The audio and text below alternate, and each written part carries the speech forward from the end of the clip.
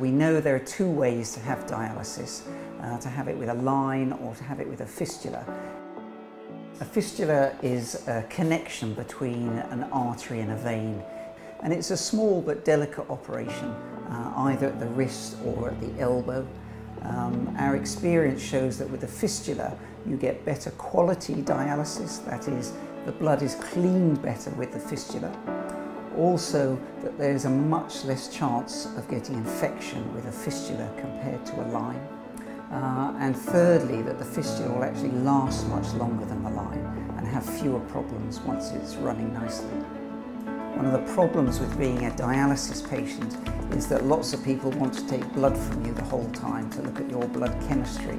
And it's very, very important that the child and their parent understands that the veins in their arms, both at the wrist and at the elbow, must be protected from people taking blood from them. There's no specific age that you have to be to have a fistula.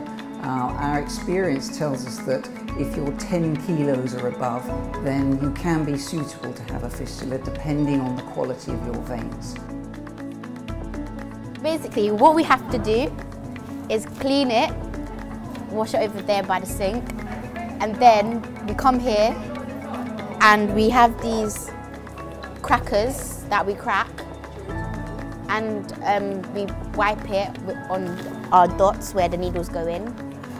And then if you have scabs, you pick it, and then you clean it again, and then you have this thing called a tourniquet, and then we put it around our arm to make our vein, the vein inside, well, vein and artery inside, come to the surface, and then we put it in. When the nurses usually do it, I feel it hurts more, but when I put the needle in myself, I can feel where it's going, so it don't hurt. My play specialist Lindsay helps me and tells me what to do. Lindsay was showing me how to self-needle with the toys, getting all the equipment and doing it on the toy as if I was doing it on myself to get me ready and to help me understand how to do it properly. It's very helpful because if you start on something that you can learn on easily and it's not you're not doing it on yourself, then you're going to get more confident, so it brings up your confidence to help you start doing it on your own arm. I see all the little children doing it and I just think that if they can do it, I can do it. I can be brave as them.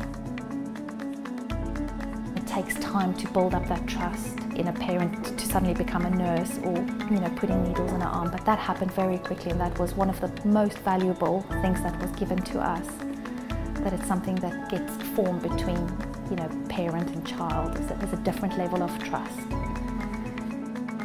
When you first hear about fistulas, it is scary. Like, as a parent, you think this is a big thing, but it's not as scary as what it seems to be. The more you do it, it just becomes so easy, because now you just know how to do it. Like, it's so straightforward. You're not scared. You're not. When you first start, like, you're all jittery and you want to make sure everything's right. And now it just becomes like second nature. You just do it. You just know it like that. If it's something he needs to have and it's going to make his life better and it's going to make our life better, then it's just something we've got to do. Fistula is better than the line because I can go swimming and I can do more activities at school. With the line, she used to get an infection every other day, and with the fistula, it's safe, no infections. She loves to go to swimming, she loves to have a full bath, so because of that, she wants to have fistula. My needles don't hurt me. I like my fistula because that I can go swimming. It's not something that every child goes through, but like a friend said to me once, you can always face your fears, which I think was very important to me. And it took quite a lot of time for me to get used to it, but I think now I'm happy that I went through it, and I find that it's better. I just love it, yeah.